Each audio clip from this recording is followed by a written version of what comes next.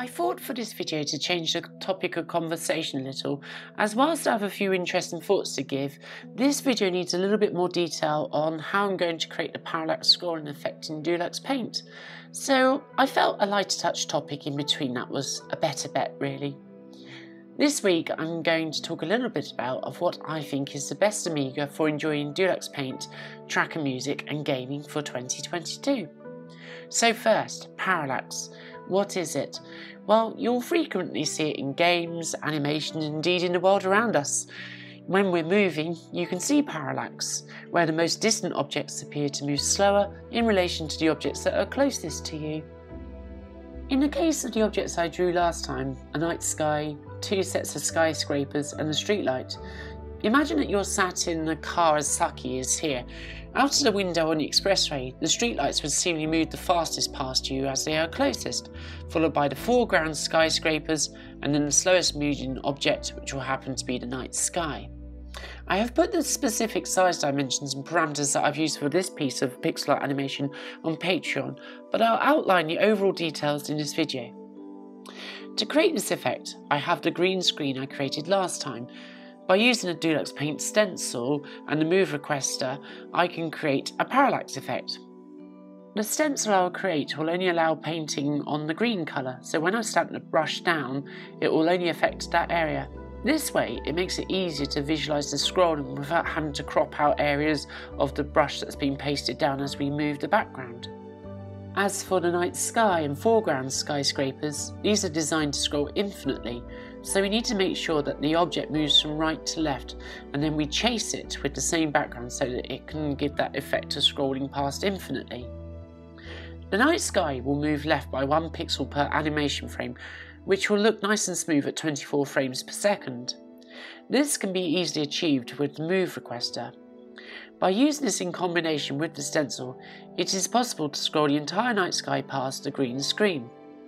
To create the loop, I go to the middle of the animation where the entirety of the night sky is in view, and advance just 1 frame and stamp down the first leftmost 1 pixel of vertical pixels of the night sky on the right edge of the green screen area which is showing, and run the same move request.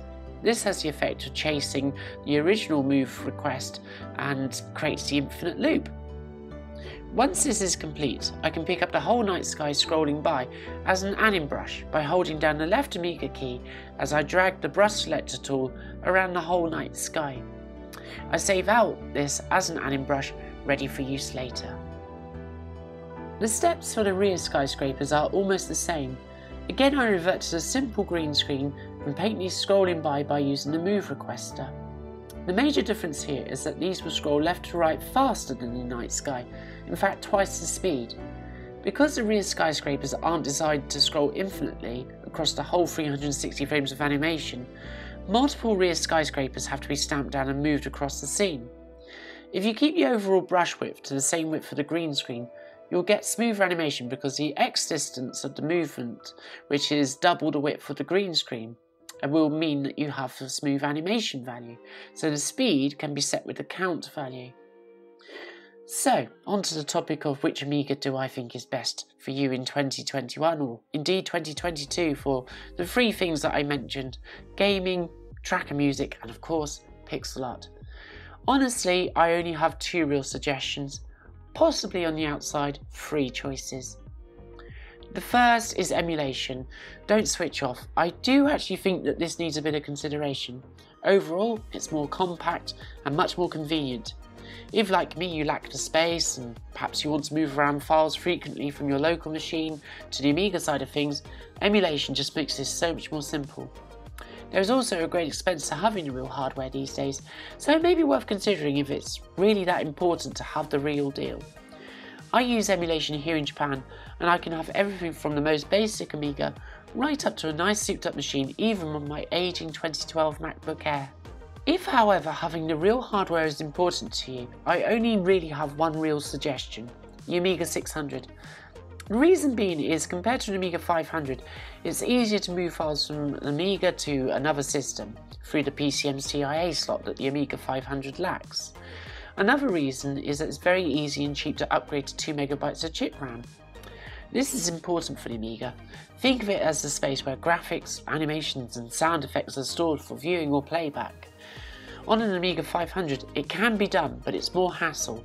And sure, an Amiga 500 Plus can easily take 2 MB of chip RAM, but so many are dead and in need of extensive repairs due to leaking battery on their motherboards that have corroded many of the traces and other parts of the system. Another benefit of the Amiga 600 is that it's easy to add mass storage. A simple IDE to SD or compact flash adapter and a cheap card will act as a nice, decently sized hard disk. Last, the small size and built-in colour composite output does have its appeal as well. I'll talk about the drawbacks of the Amiga 600 and real hardware in general shortly. All of what I'm doing here can be done on the Amiga 600 in terms of the colour palette, so that's why I'm suggesting it. Back to the artwork. The foreground skyscrapers work much like the night sky. The left and right of the skyscraper is designed to match up, so creating an infinite scroll. This time the foreground skyscrapers are designed to speed past at 4 times the speed of the night sky. Last, the streetlights are created to scroll by. Like the rear skyscrapers, these don't have matching left and right parts, so again they need to be pasted down multiple times across the duration of the animation, using the same principles as the rear skyscrapers. All 4 parallax layers are now saved as anim brushes, which can be now layered up on top of the green screen, starting with the rearmost object, the night sky.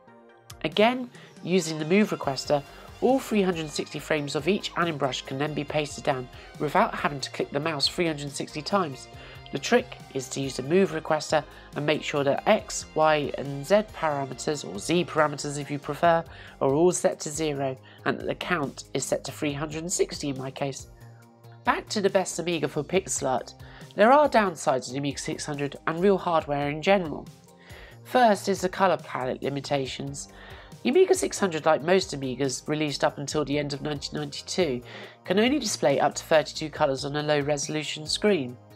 There is a 4096 colour mode called Ham, but it's a bit more involved to work with and definitely slower on a stock Amiga.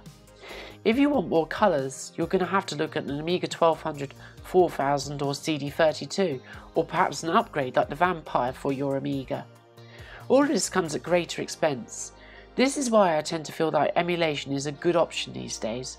Or why not use something like A-Sprite on your modern machine if 256 colours or more than that is important? It really comes down to how important it is to have the real hardware. Only you can answer that. The second drawback of real hardware is that it needs maintenance. Floppy drives tend to not work these days, so you may need to replace it with a Gotek or have it repaired. And the Amiga 600, 1200, 4000, CD32 all pretty much need to have their capacitors replaced. And whilst this is not overly expensive, it is something that needs to be factored in. That said, once you have replaced the capacitors, Amiga 600s and 1200s do tend to be quite reliable.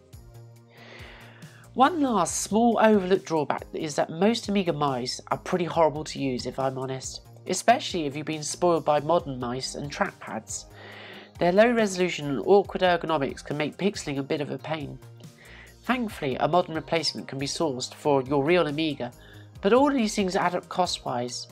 Some of the Amiga mice are not too bad, such as the Amiga 3000 so-called pregnant mouse, which is basically related to its shape, and the later Amiga Technologies mouse, which was a bit more curvy, has slightly better ergonomics and slightly better resolution, but overall most Amiga mice are pretty terrible compared to your modern day optical mice.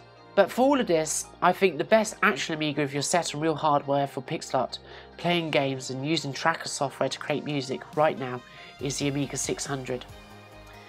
The last step for this part of the video is adding the background behind my character Saki Endo here. I cut the finished scrolling background as an anim brush again and saved it.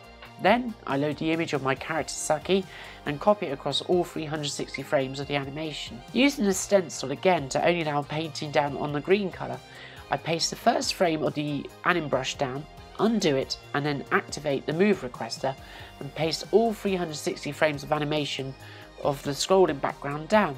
Again, this is done by making sure that the X, Y, Z, Z parameters are all set to 0 and the count is set to 360 in my case. And here is the result of all this, both with Saki and the car present and without with just the background. It's super effective, I'm sure you'll agree. You could add more layers of parallax if you wanted. You could add more details into the existing layers of parallax. It's all down to your taste. And indeed, of course, you could make the actual scrolling area even bigger. But just bear in mind that the more of the screen that you're shifting, the more memory that it will require. And indeed, you might need a faster Amiga to actually shift that amount of pixels.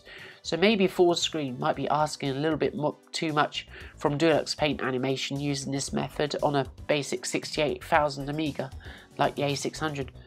But for smaller areas like this, using D-Paint to create parallax is definitely possible.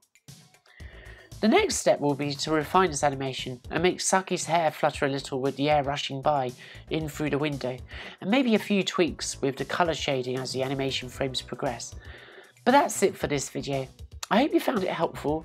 The actual measurements, as I say, and sizes are on Patreon if you want to consider supporting my artwork that I do through that method. Anyway, that's all for now, and I guess that all remains for me to say, as always, is see you soon. Peace!